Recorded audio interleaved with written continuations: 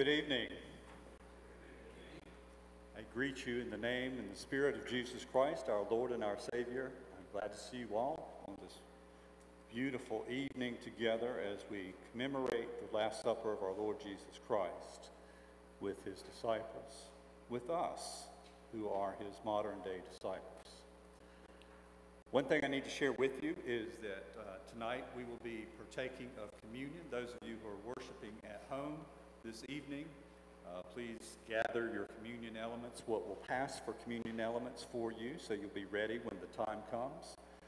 For those of you in the room, we will be partaking of communion in the way that we have become accustomed to in the last few months. And that is that you'll come to the communion railing, you'll kneel if you're able, and you'll receive the bread into your cupped hands, and the filled cups are here on the communion railing.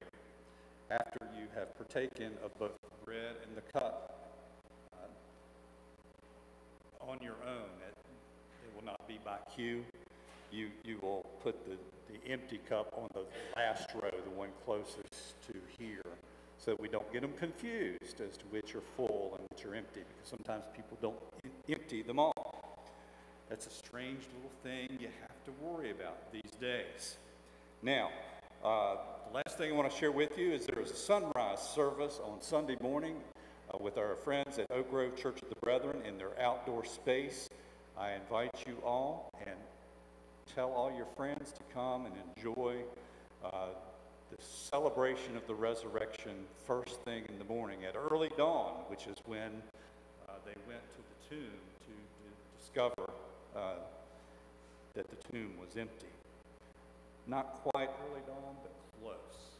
7, 8, and then our regular services at 9 and 11 a.m. with Sunday school in between.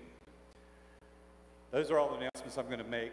The service this evening is a beautiful, profound service, and so I invite you into a spirit of contemplation, meditation as we worship together. We have been on quite a journey during Lent. We've put ourselves in the stories of Holy Week for some time now because they are important to our faith journey and our identity as followers of Jesus. What we've done is we've freeze-framed moments, very powerful moments during Holy Week, so that we might put ourselves in the picture.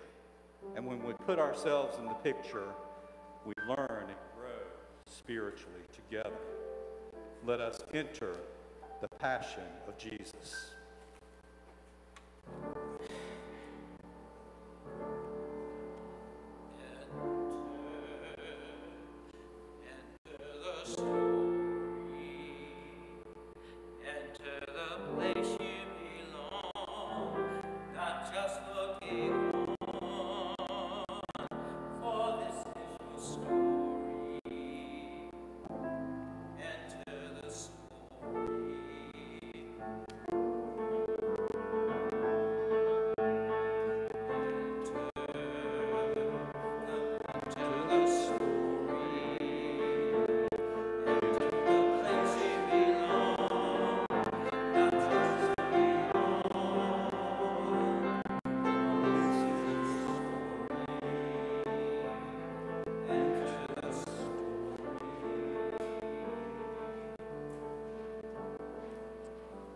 Tonight, the characters we have experienced by zooming into the works of art will step into our picture. We'll hear from them again, but this time they come to us knowing the rest of the story. Some of you may remember Paul Harvey's radio show where he would set up a dilemma, but after a commercial break, come back and tell us the rest of the story with a strange little twist of one kind or another. And that's essentially what we will be doing this evening. Holy Week is a time to mourn the continued suffering in the world. But we do so knowing the surprising twist in the story of Jesus. We are Easter people as we live in the post-resurrection era that reminds us that suffering and death is overcome when we follow Jesus' command to be agents of change in a world that so desperately needs a resurrection hope.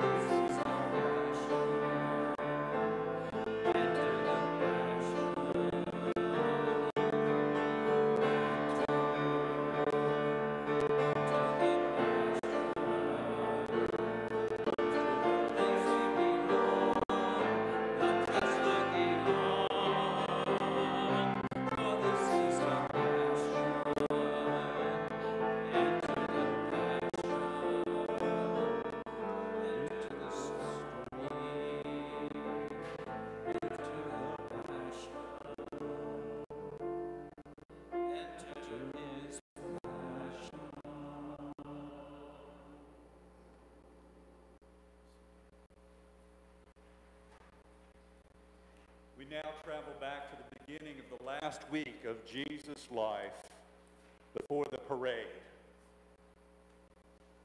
Remember me? I was the one on the ledge overlooking the parade of Jesus. I was fascinated with what I had heard about Jesus and perhaps downright scared. But I showed up outside the gates to the city that day to watch his entrance. And then things got more intense in Jerusalem that week. I don't even think intense covers it. It was horrifying. Roman executions are always gruesome, but this one held the message of, see what we do with saviors.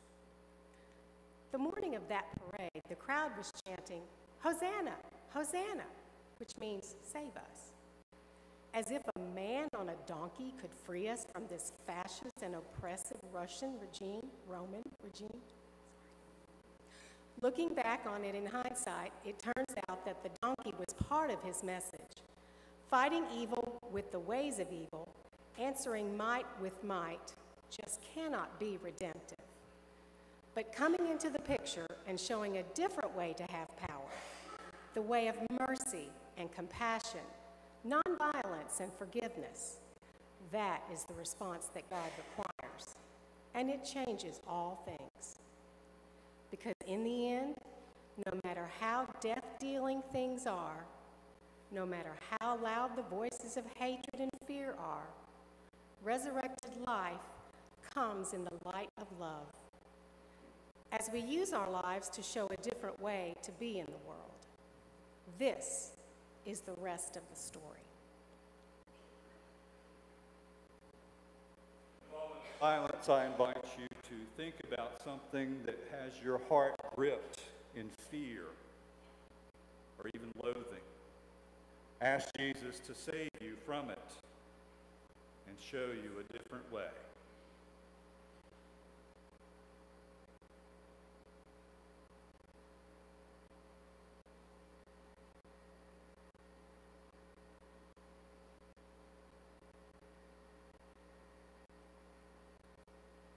Let us pray. Jesus, Savior on a humble donkey, empty us of our need for revenge, answering hatred with hatred. Let your compassion be our compassion. Amen.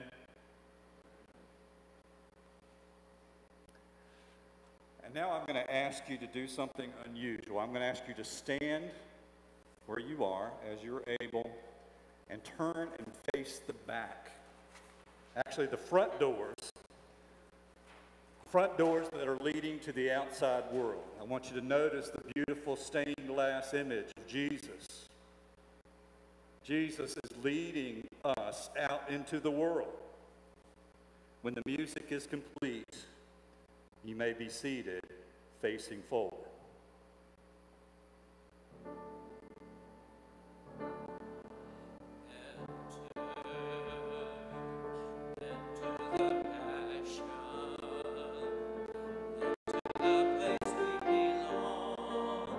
Not just looking on.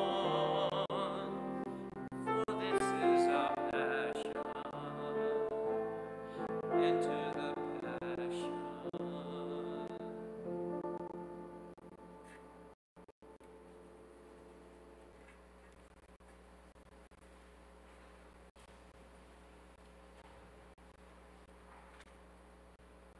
When Jesus turned over the tables in the temple, I was filled with fear and frustration.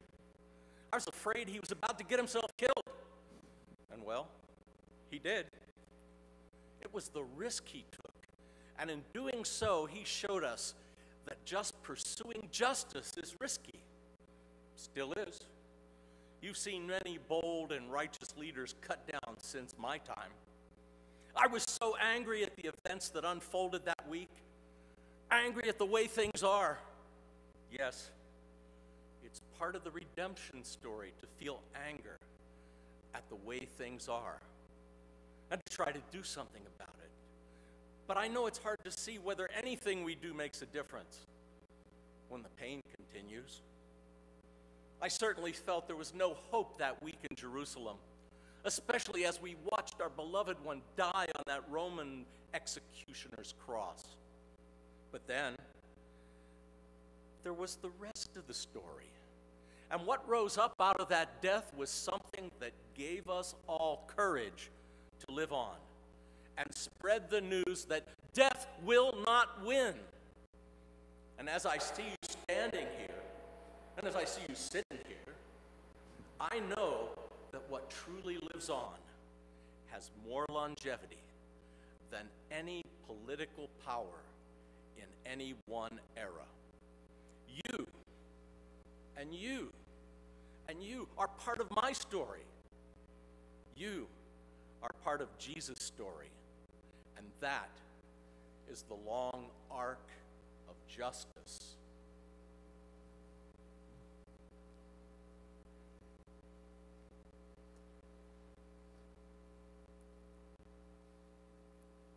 In another moment of silence, I invite you to imagine that your actions towards a more just world, small though they may be, are part of the rest of the story for humanity.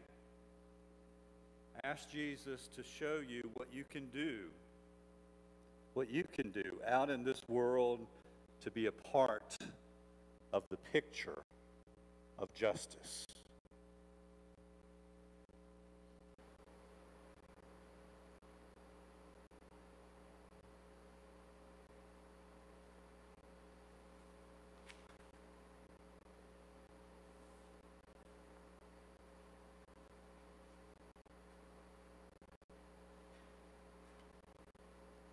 Let us pray. Jesus of righteous indignation, give us courage to be a part of the arc of justice that you proclaim. Let your passion be our passion. Amen. As Jesus taught in and around the temple during that Holy Week, so we have learned from the story of Jesus, symbolically transporting ourselves into the story so that we may learn and grow in our faith together. Let us experience the rest of the story through drama.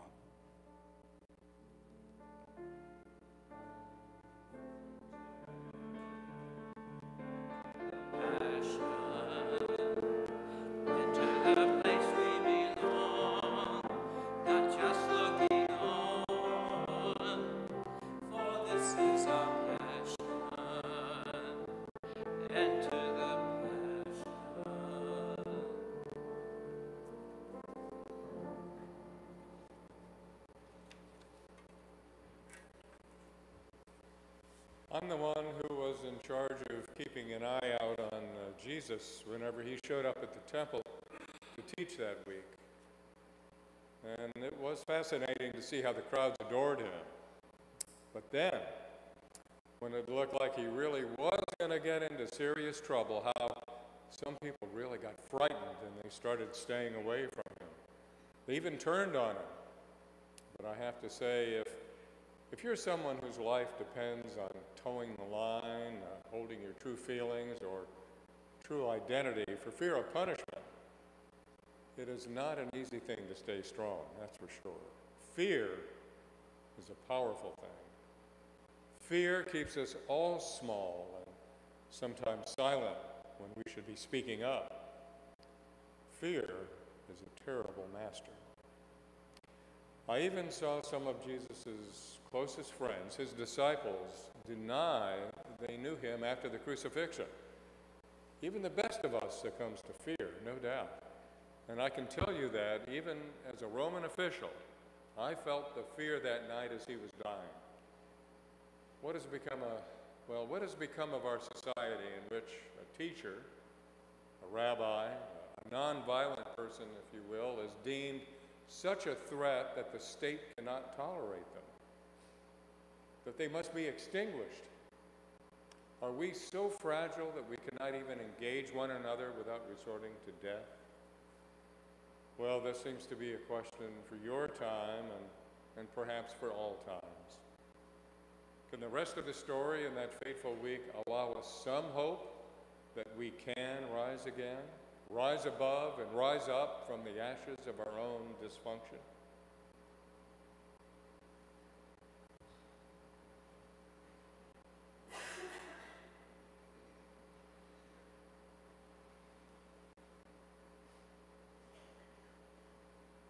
Another moment of silence. And this time I invite you to imagine what it would be like to transform the way that we deal with our differences. Ask Jesus to teach your heart to love someone who is different from you, someone that you struggle to understand.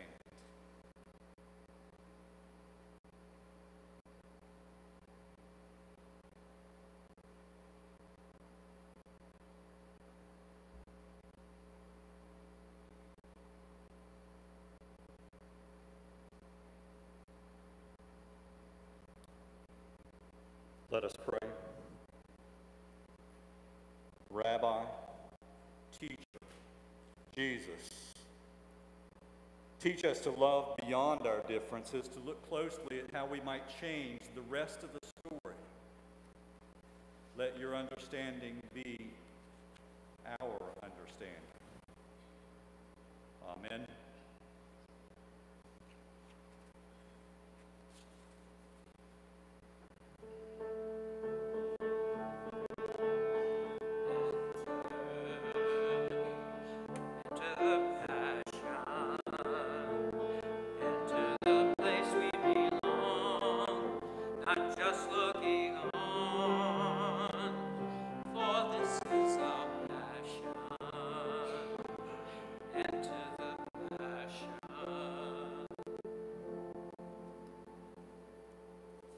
Just as much happens at our dinner tables day by day and when we gather with our families around holidays like this one coming up. So much took place around tables in that Holy Week. At the First Supper, Jesus is blessed by a woman anointing Jesus with ointment, which is an extravagant gift of love. Let us hear the rest of that story. Gathered around the table, just like the time the disciples used to eat with Jesus and whatever unexpected guest he had invited. I told you the story of the woman who came in that night last week with the expensive oil and how we complained to Jesus about the cost of it. We were concerned about money and survival. And then Jesus reminded us that money and survival are not the most important thing in the world. Actually, how we spend our time and how we spend our love while we are here is the thing we should be concerned about. And then the rest of the story happened. He was right. She was preparing him for burial. We did see his earthly body violated, tortured, and killed. And we did tend his body in the ways it is done with burial oils and linen cloths before laying him in the tomb.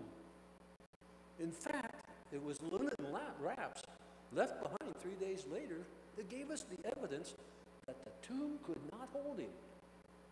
Death could not hold him. It makes me wonder what linen wraps cover our own eyes right now so that we cannot see the true present blessings right now.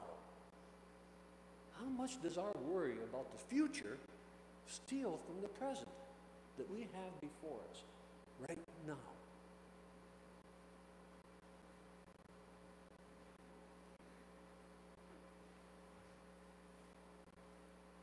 In the silence, I invite you to recall the blessings of your life right now. Ask Jesus to help ease your worry of the future so that you can live your life fully right now.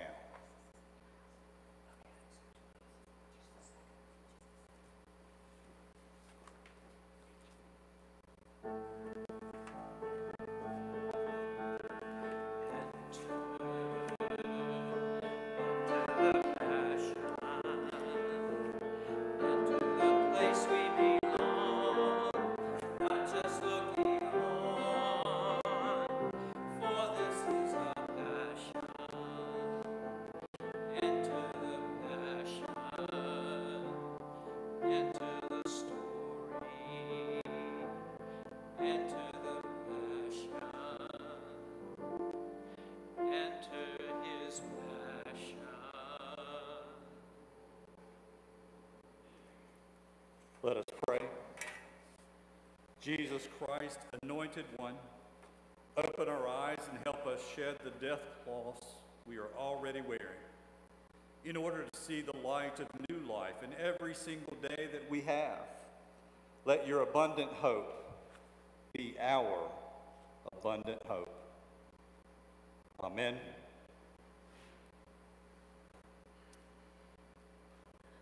At this point in our journey, we'll take a moment to reflect on the events of Holy Week and what we've learned along the way. Are there things that you've learned through this journey over these past 6 weeks? Things that you've been inspired by during Lent as we have freeze-framed these events during Holy Week? Or perhaps something has come to you tonight that you would like to give to God and give thanks for? What are you convicted to do and to say because of what you have learned over these last few weeks, of how you have put yourself into the story, that wondrous story of Holy Week? Think on these things in silence as we prepare our hearts and minds in a few moments for the Last Supper of Jesus, which we recall every time we come to the Lord's table.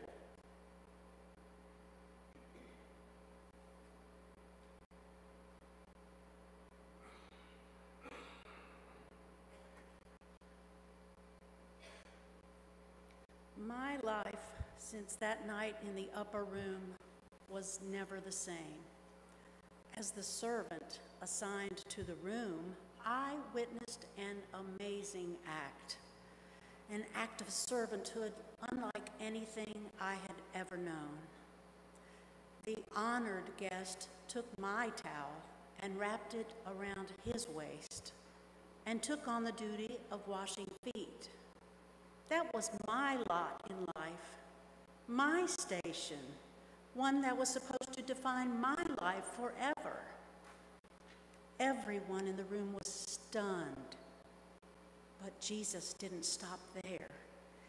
He went through more of the rituals of Jewish meals, adding in strange words and prophecies that had everyone on edge. Turns out he knew what he was doing, for his words became eerily true. As we all witnessed the breaking of his body and the pouring out of his blood in the days after the meal, he dared speak of a new way of being in relationship, where all people are of sacred worth, of equal stature. And this was such a threat to the status quo that he was killed for it. But here you are. And I see now that the rest of the story shows up whenever you gather around tables where all are invited to be present and to feast on the love and grace that is each person's birthright as a child of God. I see a vision of a time and place where even and especially I have a place at the table.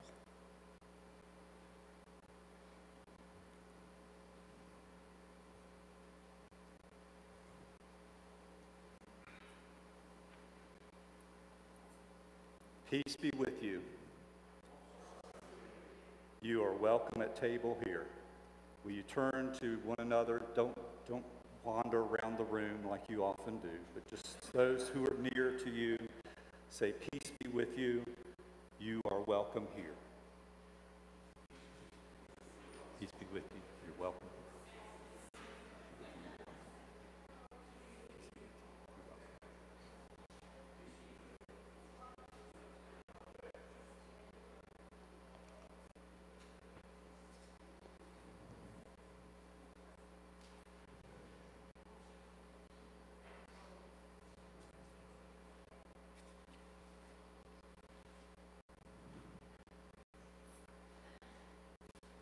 As we come to the Lord's table this evening, I invite you to reflect on the amazing gift that God has given to us. The gift of salvation, the gift of hope, the gift of new life, abundant life, forgiveness of sins. It's all bound up in this holy meal. There are a number of places where you'll respond during the receiving or during the preparation this evening, so be prepared. Turn your eyes upon Jesus. May love and grace be with us all. Let us lift our hearts up to our God. It is right to give our thanks. Let us pray. It is right and a good and a joyful thing always and everywhere to give thanks to you, divine artist, creator of heaven and earth. Your brushstrokes evoke the whole of your palette, making all creation into your colorful images. You breathed into us the breath of life and framed us with the story of love. When we turn away and our love fades like a work of art long neglected, you restore us to original glory. You delivered us from captivity, made covenant to be our sovereign God, and spoke to us through your prophets. And so with your people on earth and all the company of heaven, we praise your name and join their unending hymn by saying together, Holy, holy, holy, Lord God of power and might. And with heaven we sing of your glory, with hosannas to our God. Holy are you and blessed is your Son, Jesus Christ. You know we needed a close-up encounter with you, and you zoomed in the lens to meet us face to face.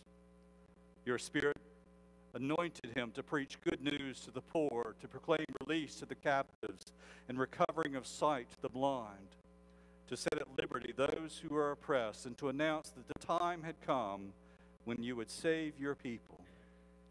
He healed the sick, fed the hungry, and ate with sinners.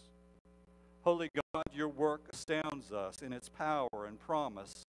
By his baptism, our call is established. By his suffering, our pain is companioned. By his resurrection, our own lives are renewed. By this covenant, the Spirit lives in us. In that last week, events public and private began to lead to a moment in which he surrounded himself with his dearest friends. Who among us would not do the same if we knew our time was drawing to a close? Time stood still, life in stark relief, as he took bread. He gave thanks to you, broke the bread, gave it to his disciples, and said, "Take, eat. This is my body, which is given for you. Do this in remembrance of me."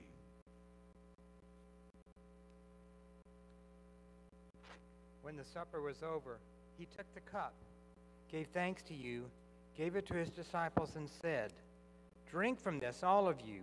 This is my blood of the new covenant, poured out for you and for many for the forgiveness of sins. Do this as you often as shall drink it in remembrance of me."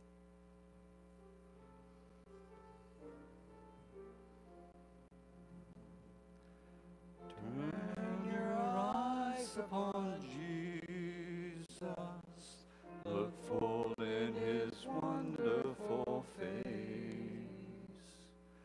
and the things of earth will grow strangely dim in the light of his glory and grace. And so we remember your mighty acts in Jesus Christ. And we offer ourselves as part of the story of sacrifice and salvation. For the sake of the world, please stand if you're comfortable standing.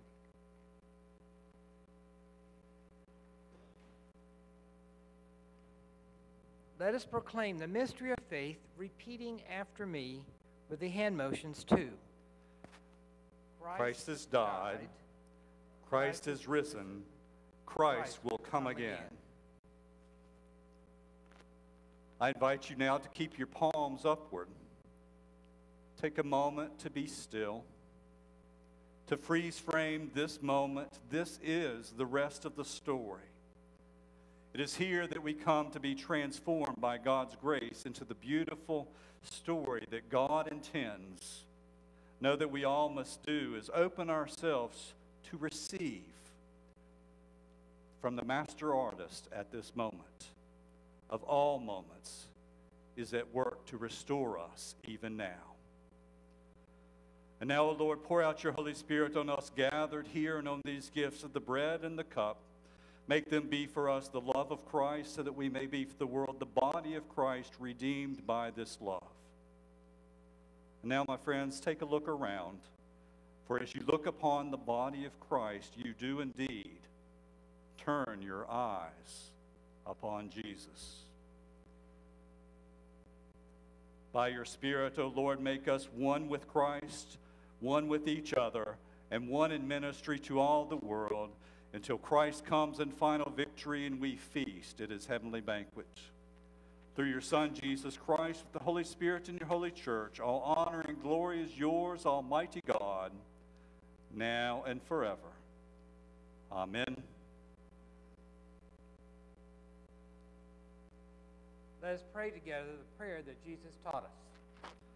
Our Father, who art in heaven, hallowed be thy name. Thy kingdom come, thy will be done, on earth as it is in heaven. Give us this day our daily bread, and forgive us our trespasses, as we forgive those who trespass against us. And lead us not to temptation, but deliver us from evil. For thine is the kingdom, and the power, and the glory forever. Amen. Amen.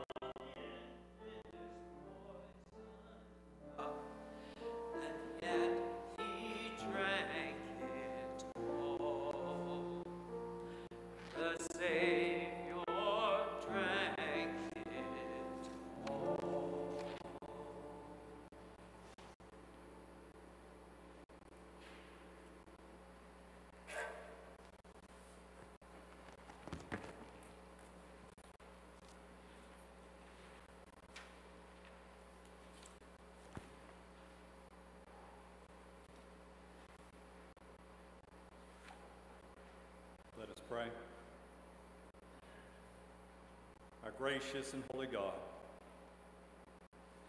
as we have supped at your table this evening, we have been blessed by your holy presence. Enable us so to live, O God, in your Spirit day by day, that we may give thanks and praise with the way that we live and the way that we love.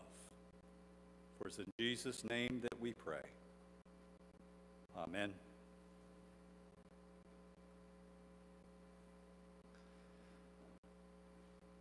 The story for this evening concludes with the stark reading of the Passion narrative from the Gospel of John.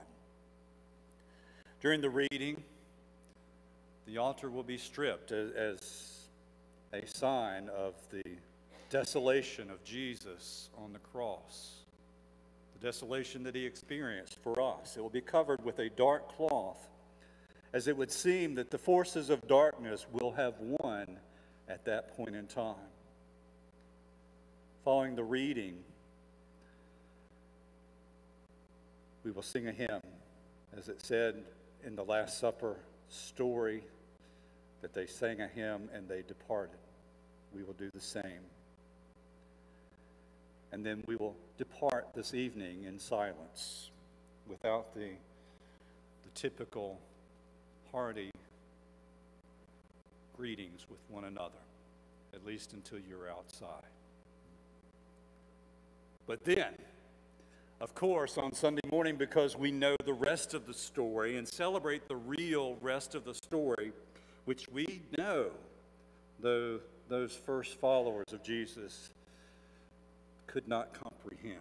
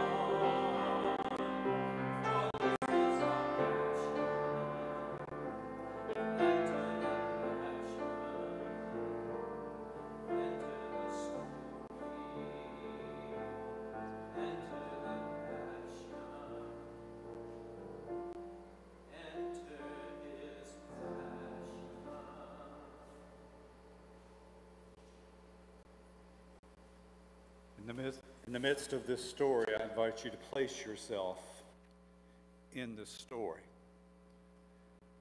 Maybe it's those who are looking off at a distance, those who had fled, those who'd wanted to fight, those who had betrayed or denied. Where do you find yourself in this passion of God? After Jesus had spoken the words at the Last Supper, he went out with his disciples across the Kidron Valley to a place where there was a garden, which he and his disciples entered. Now Judas, who betrayed him, also knew the place, because Jesus also often met there with his disciples. So Judas brought a detachment of soldiers together with police from the chief priest and the Pharisees. And they came there with lanterns and torches and weapons. Then Jesus, knowing all that was to happen to him, came forward and asked them, "Whom are you looking for?" They answered, "Jesus of Nazareth." Jesus replied, "I am he." Judas, who betrayed him, was standing with them. When Jesus said to him, "I am he," they stepped back and fell to the ground. Again, he asked them, "Whom are you looking for?" And they said, "Jesus of Nazareth."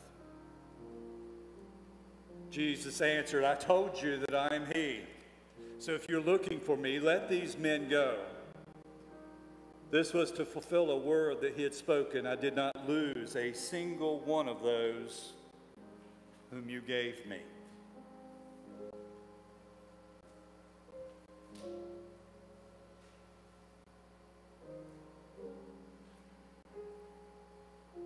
Then Simon Peter, who had a sword, drew it, struck the high priest's slave, and cut off his right ear. The slave's name was Malchus. Jesus said to Peter, put your sword back into its sheath. Am I not to drink the cup that the Father has given me? So the soldiers, their officer, and the Jewish police arrested Jesus and bound him. First they took him to Annas, who was the father-in-law of Caiaphas, the high priest that year. Caiaphas was the one who had advised the Jews that it was better to have one person die for the people. Simon Peter and the other disciple followed Jesus. Since that disciple was known to the high priest, he went with Jesus into the courtyard of the high priest. But Peter was standing outside at the gate. So the other disciple, who was known to the high priest, went out, spoke to the woman who guarded the gate, and brought Peter in. The woman said to Peter, are you not also one of this man's disciples, are you? He said, I am not. Now the slaves and the police had made a charcoal fire because it was cold, and they were standing around it and warming themselves. Peter also was standing with them and warming himself. Then the high priest questioned Jesus about his disciples and about his teachings. Jesus answered, I've spoken openly to the world. I have always taught in synagogues and in the temple where all the Jews come together. I've said nothing in secret. Why do you ask me? Ask those who heard what I said to them. They know what I said. When he had said this, one of the police standing nearby struck Jesus in the face, saying, Is that how you answer the high priest? Jesus answered, If I have spoken wrongly, testify to the wrong. But if I have spoken rightly, why do you strike me? Then Annas sent him bound to Caiaphas, the high priest.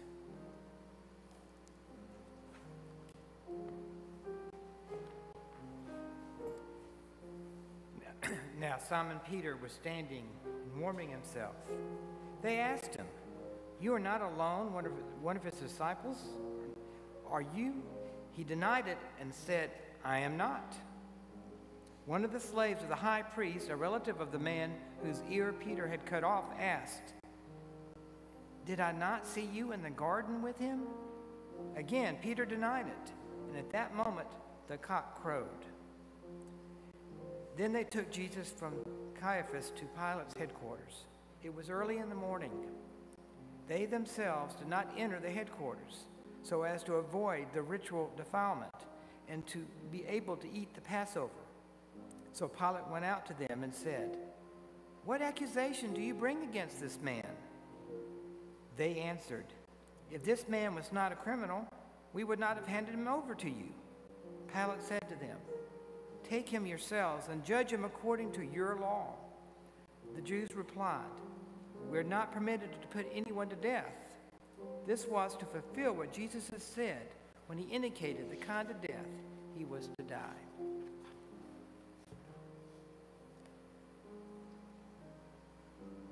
Then Pilate entered the headquarters again, summoned Jesus, and asked him, Are you the king of the Jews? Jesus answered, Do you ask this on your own, or did others tell you about me? Pilate replied, I am not a Jew, am I? Your own nation and the chief priests have handed you over to me. What have you done? Jesus answered, My kingdom is not from this world. If my kingdom were from this world, my followers would be fighting to keep me from being handed over to the Jews. But as it is, my kingdom is not from here.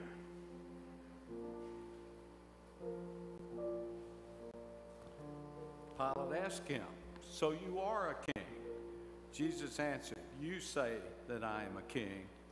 For this I was born, and for this I came into the world, to testify to the truth. Everyone who belongs to the truth listens to my voice." Pilate asked him, "What is truth?" After he had said this, he went out to the Jews again and told them, "I find no case against him. But you have a custom that I release someone to you at the Passover. Do you want me to release for you the King of the Jews?" They shouted in reply, "Not this man, but Barabbas." Now Barabbas was a bandit. Then Pilate took Jesus and had him flogged. And the soldiers wove a crown of thorns and put it on his head. And they dressed him in a purple robe. They kept coming up to him and saying, "Hail, King of the Jews," and striking him on the face. Pilate went out again and said to them, "Look, I am bringing him out to you to let you know that I find no case against him." So Jesus came out wearing the crown of thorns and the purple robe. Pilate said to them, "Here is the man." When the chief priests and the police saw him, they shouted, "Crucify him! Crucify him!" Pilate said to them, "Take him yourselves and crucify him. I find no case against him." The Jews answered him, "We have a law, and according to that law, he ought to die because he has claimed to be the Son of God." Now when Pilate heard this, he was more afraid than ever. He entered his headquarters again and asked Jesus, "Where are you from?" But Jesus gave him no answer.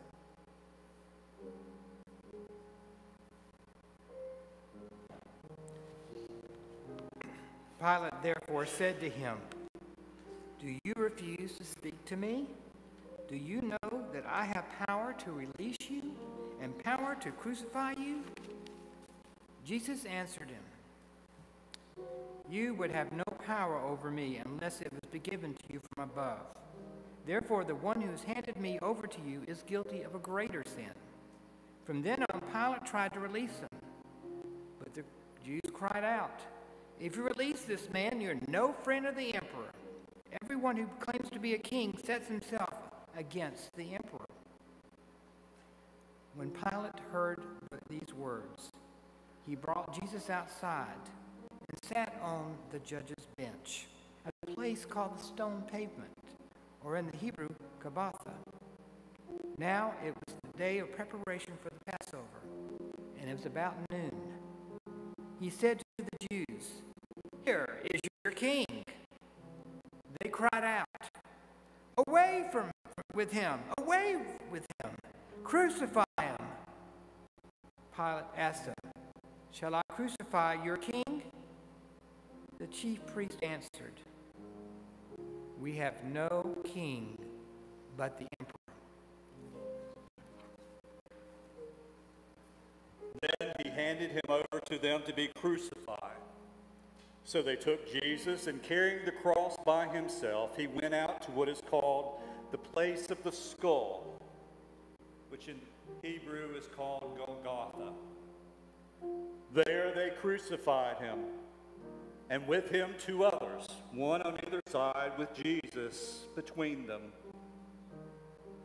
Pilate also had an inscription written and put on the cross. It read, "Jesus of Nazareth, the King of the Jews." Many of the Jews read this inscription because the place where Jesus was crucified was near the city. And it was written in Hebrew, in Latin, and in Greek. Then the chief priest of the Jews said to Pilate, "Do not write the King of the Jews." But this man said, "I am the King of the Jews." Pilate answered, "What I have written, I have written."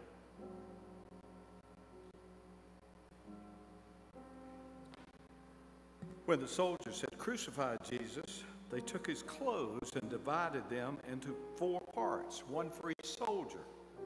They also took his tunic. Now the tunic was seamless, woven in one piece from the top. So they said to one another, "Let's not tear it, but cast lots for it and see who will get it." This was to fulfill what the scripture says. They divided my clothes among themselves, and for my clothing they cast lots. And that is what the soldiers did. Meanwhile, near the cross of Jesus were his mother and his mother's sister, Mary, the wife of Clopas, and Mary Magdalene. When Jesus saw his mother and the disciple whom he loved standing beside her, he said to his mother, "Woman, here is your son." Then he said to the disciple, "Here is your mother." And from that hour, the disciple took her into his own home.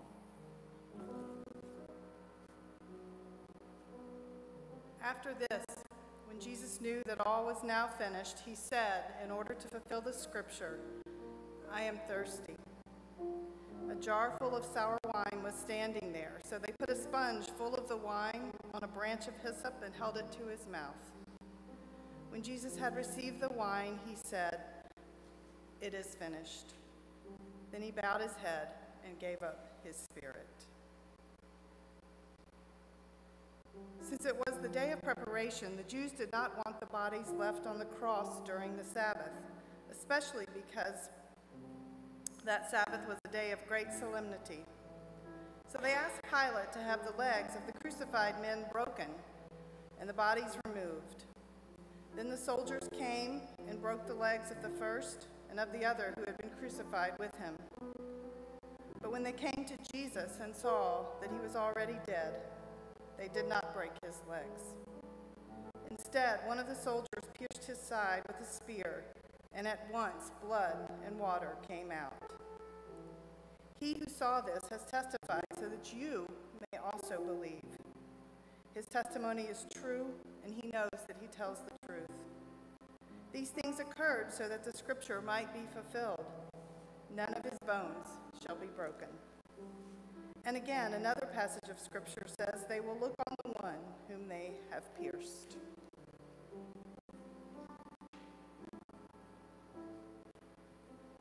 And after these things, Joseph of Arimathea, who was a disciple of Jesus, though a secret one, because of his fear of the Jews, asked Pilate to let him take away the body of Jesus. Pilate gave him permission, so he came and removed his body. Nicodemus, who had first come to Jesus by night, also came, bringing a mixture of myrrh and aloes, weighing about 100 pounds. Then they took the body of Jesus and wrapped it with spices and linen cloths, according to the burial custom of the Jews. Now there was a garden in this place where he was crucified, and in the garden there was a new tomb in which no one has ever been laid. And so, because it was the Jewish day of preparation, and the tomb was nearby, they laid Jesus there.